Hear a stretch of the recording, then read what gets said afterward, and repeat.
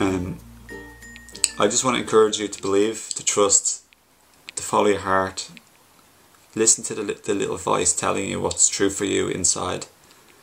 And I hope this video helps. And don't settle for less than the best. It's all about healing and letting go. Opening up. Keep getting healing. Spending money. Spend money, guys.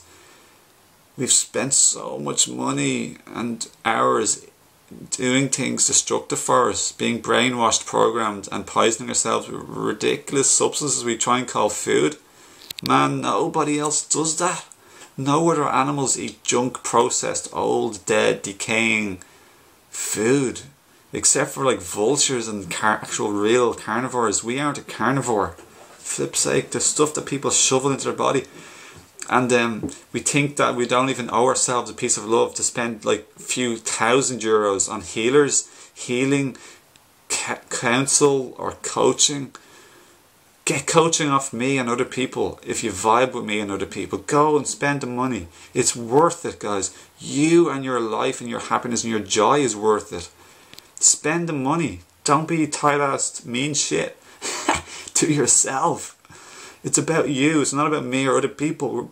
It's about your life. What do you want for yourself? What's your burning desire for yourself? Do you want to be joyful in an amazing relationship and state in life overall, even outside of your relationships? Get the healing. Change your diet. Become more raw foodist, vegan, okay? People just hate to hear that. I think people's number one probably biggest attachment or fear is apparently is public speaking fear. But I think the giant number one or up there equal. People hate to change their diet. They are incredibly entrenched and attached to their upbringing diet, what they grew up with their mum and their dad. They hate to make changes. I do massive help with people with diet and relationship with food coaching too, by the way. I've been there and I've walked the walk, and now I'm basically like on a 100% raw food vegan diet and absolutely feeling amazing. Physically, mentally, emotionally, spiritually, I'm kicking ass. The highest time of my life by a long way.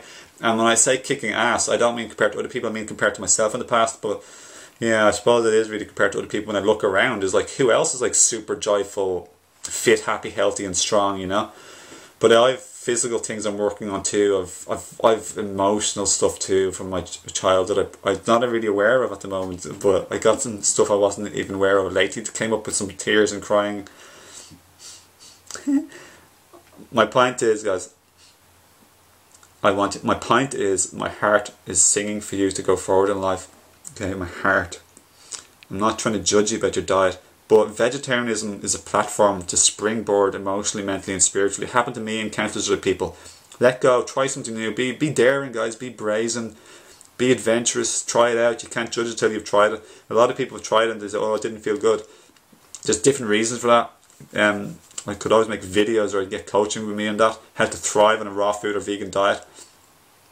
Raw foods, detoxification, cleansing, wild foods, superfoods, herbs, fruits, high greens, green juices, green smoothies, juicing. Anyway, basically speaking, we do need healing and inner processing, mental, emotional, spiritual, physical alignment in order to have a very easy, brilliant, healthy, clean, strong, empowering diet, which is great for heart, mind, brain, blood, lymph, bones, joints, ligaments, tendons, heart, liver, kidneys, spleen, GI tract, small intestine, large intestine, knees, joints, lower back, ankles, athletics, sport, performance, best times, personal records, PBs, good sleep, hormonal balance, mood balance, elevated emotional state.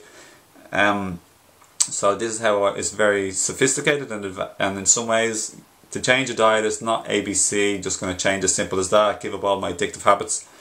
You do need to learn and process and integrate wounds, emotions. You need to grow up spiritually, mature emotionally, mentally, spiritually as well.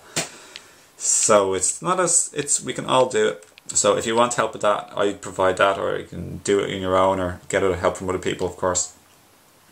I hope this video has helped.